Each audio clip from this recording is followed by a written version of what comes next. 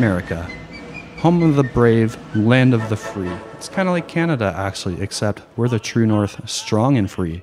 So we're both free, but they're brave and we're strong. But what good is bravery if you're a weakling? I think strength wins out. Anyways, I'm just kidding. I love America. You got great people, you got great music and entertainment and culture and stuff like that. I don't know about your government, but we're not going to talk about any of that crazy stuff. And actually, I'm less than 5 kilometers away from the border. If you go out on my street and you look down towards the ocean, which is a few kilometers away from me, you can see America just across the bay. It's Washington. I'm right there, man. I, however, am not allowed in America. Apparently, they don't want me in there. So they said, no. No. I'm too much of a filthy piece of trash, they said, to be in their country. They never said that, but they may as well have. No. In truth, it's a combination of injustice and a couple of mistakes on my part. I did nothing wrong, though. Essentially, I was kicked out of America because of a photograph on my phone. Now you must be thinking, what was that photograph of? A chopped up dead baby? No. I don't keep that stuff on my phone. It was actually quite a harmless photograph. I mean, I guess that depends on who you ask, but I will tell you the contents of that photograph in a bit. First, I got to tell you how I got up to that point. So this was about 4 years ago, I guess, and I was dating someone at the time who was from America. I actually met her online. We became really good friends at first. Neither of us wanted an online relationship, but that's sort of what it turned into. And at first it was okay because she was coming up to visit me every month or two. And that was okay for a bit because the plan was I was eventually going to move to America and we were going to be together. She couldn't really come up to Canada because she had a really established career in California. And that was the plan from the beginning. I know it's really difficult to move to America, but that's what we wanted to do. And so anyways, after a while, I don't really remember the time frame, but I guess after about a year of knowing each other, she had come up to visit me about 4 or 5 times. And at that point we decided, well, why don't I come down to America and visit you and see if I sort of like it there or just sort of to switch things up. And we both thought it was a good idea. So we eventually decided on a trip to Sparks, Nevada, which is like a small like gambling city, I guess, near Lake Tahoe, which we were also going to spend a night there at Lake Tahoe and then go to Sparks and then, you know, do whatever. It was going to be a fun trip. And we had a nice like resort booked and everything. It was going to be awesome. I was really looking forward to it. It was my first trip like on my own as an adult to another country. And so, you know, needless to say, I was very excited. But Dustin never made it that far. Dustin never got to go to Sparks, Nevada. Dustin never got to see the lake of Tahoe. Dustin never got to go to Nevada. Dustin never got to have his big adult trip, his big day out, his big adventure. No. Because of some prick at the border that looked like Damon John. Is that his name? Damon from the shark, the Fubu guy. He made Fubu. That's right. And I know I sound like a crazy person right now, but it happened. Anyway, remember I said I made a couple mistakes? Well, here was the first one. Actually, it's the only mistake I made ever in my life. I decided to buy the return ticket once I was in America. Why, you ask? Couldn't tell you. No idea why. Not sure why. I just thought I'll buy the ticket there now and the ticket back later. Why? I don't know. No reason. I just thought I would do it like that. Apparently I enjoy buying tickets, so I like to do it as much as possible. It's a dumb mistake because when you don't have a return ticket, it makes them a little fishy because they think I might come in and never go home, just wander around America, avoiding the authorities, living off the grid in America. They think I might do that, which is ridiculous. Anyways, another thing you should know about this story is I wasn't planning on flying there. We were going to meet in Sacramento because she lived near Sacramento. Then we were going to drive to Lake Tahoe together. And Sacramento is really not that far from Vancouver. And so I decided to take a Greyhound.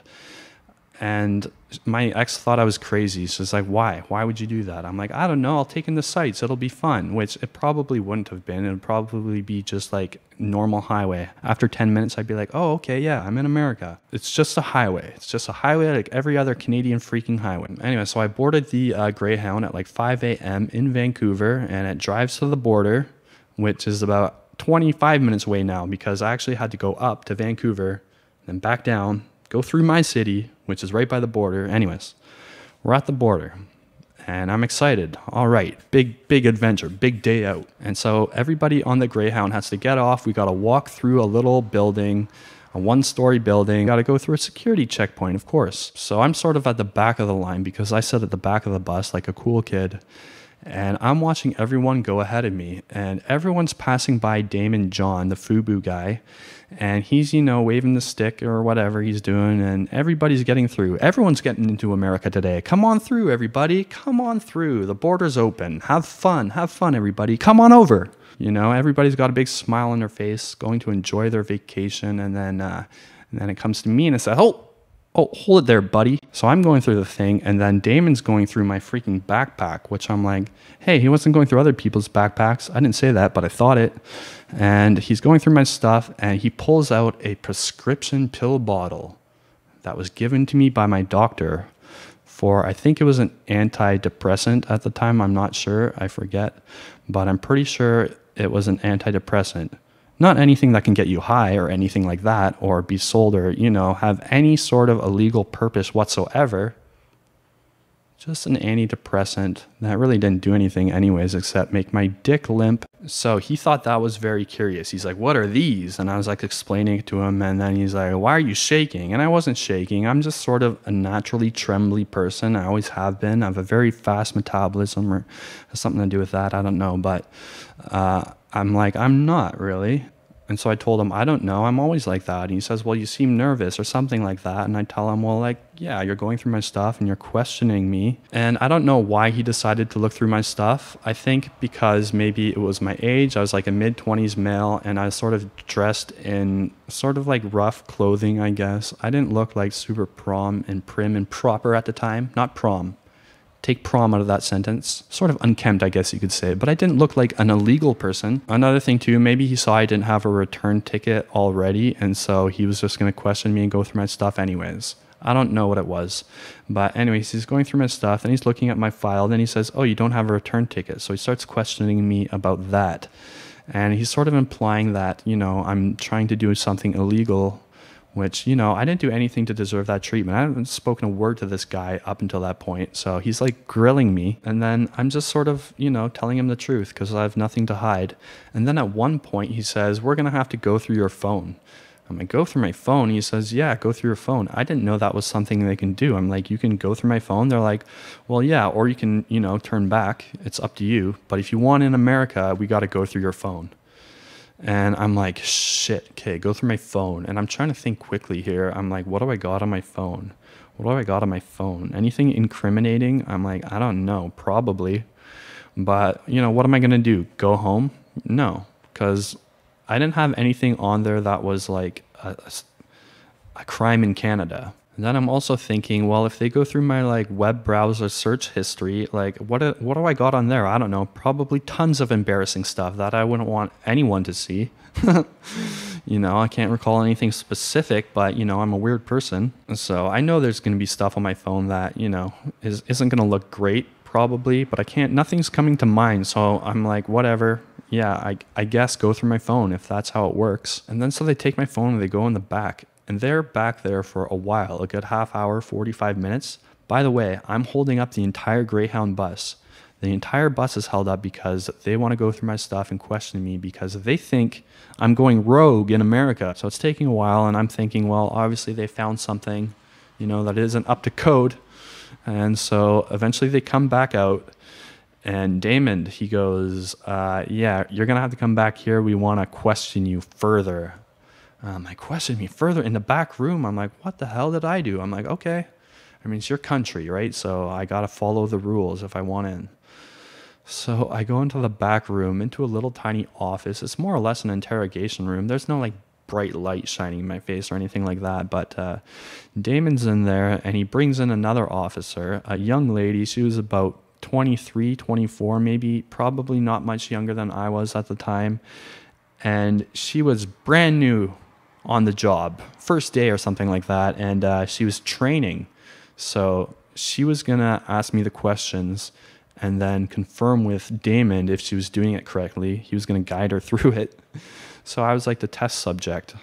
Great. Like, I want this important matter to be dealt with by the rookie. Now, the first thing they say to me is, we found a photograph on your phone, and we want you to tell us what it's all about.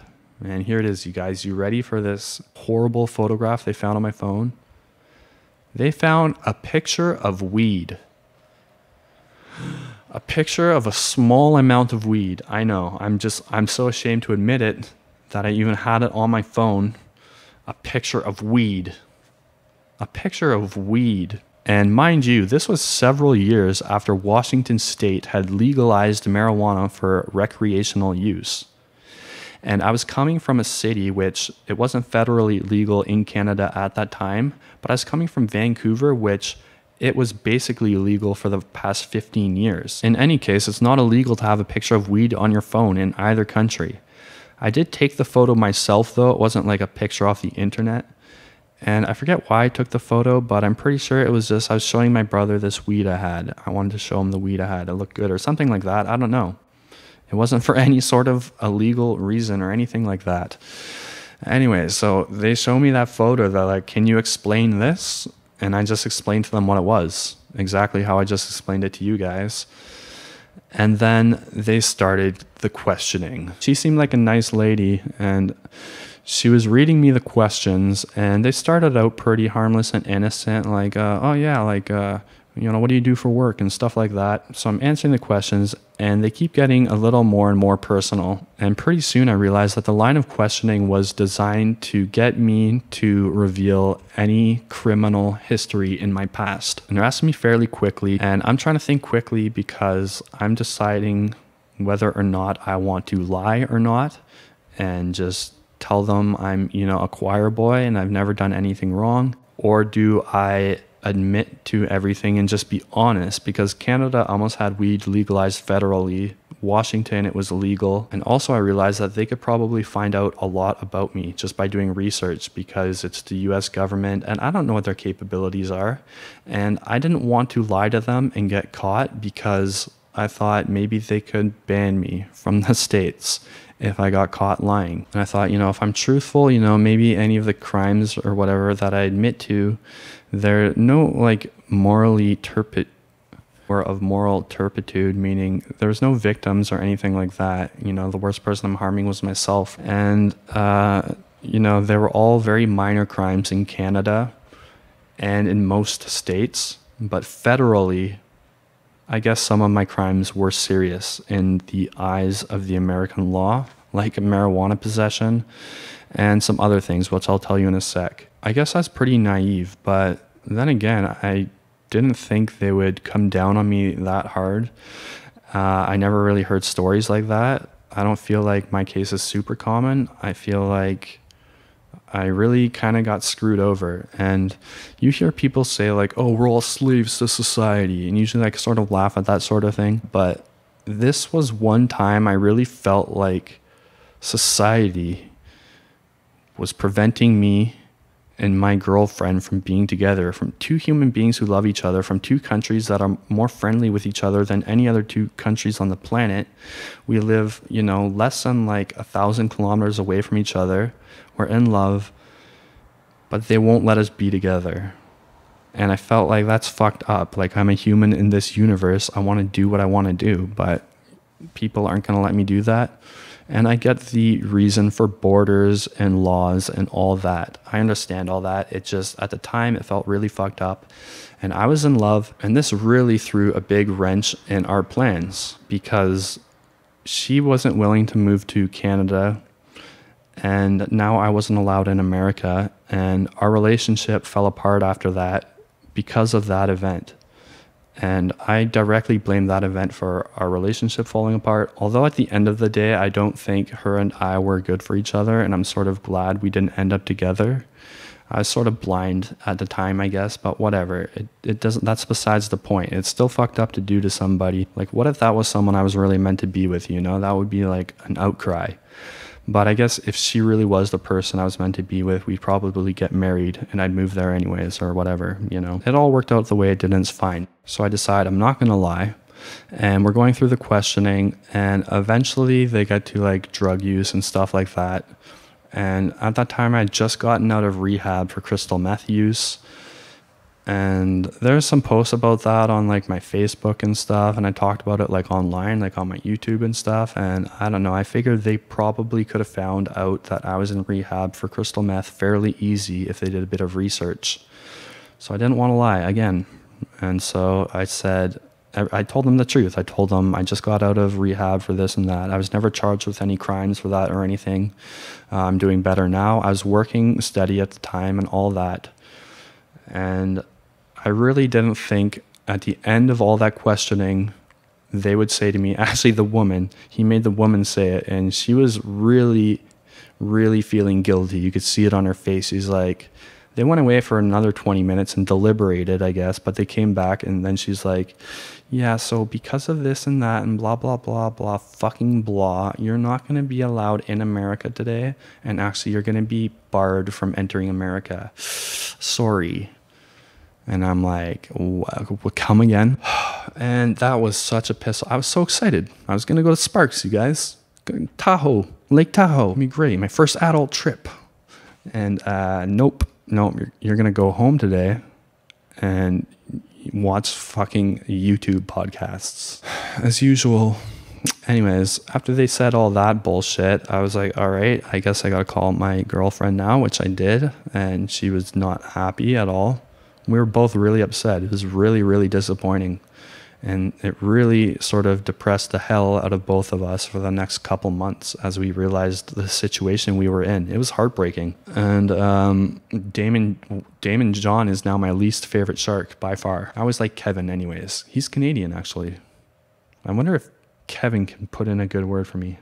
How does that work? I don't know, Kevin. Anyways, that's basically my story. I'm not allowed in America because they found a photograph of weed on my phone, which that's not the direct reason, which led to them questioning me, which I admitted to using weed, and I guess being in rehab means I did meth, which is a crime federally in America, and that's a reason for them not to let you in. If you admit to any crime at the border, they won't let you in. Keep that in mind. I forget what they gave me or told me, but I remember them specifically saying it was for the weed, admitting to the weed use. So I don't know why they didn't count anything else. Maybe they just tried to go lighter on me or something like that, because there is an appeal process I can go through. That's right. I'm not totally banned for life from America. I'm not like exiled, but to get back into America, I got to jump through a bunch of fucking hoops, pay a whole bunch of money, like $1,000 US, and then go through this whole lengthy process, get all these documents, crime checks, like all this stuff, all this crazy stuff. It's a huge list they gave me, which was just so daunting. And by the end of it all, it goes to one judge who reviews it and decides yes or no. It could all be a big waste of time. And at the time I was like, all right, I'll do it. I'll jump through Uncle Sam's little hoops if you want me to. I'll play your little game, America. But eventually, it's a lot of paperwork, coupled with the fact that our relationship wasn't doing that well. And she started seeing another guy also, which also made things quite difficult moving forward. Which honestly, I really don't blame her. And when that happened, I wasn't really that heartbroken because I was pretty much over the whole thing anyways. We were both sort of looking for a way out, I guess. She just kind of did it in like a shitty human being way. It's all good. It was a long time ago. And you know what? I'm happy with where I am now. That's my story, guys. I hope you can learn something from it. I hope I saved someone a lot of headache. Have a nice day. Cheers. Love you all.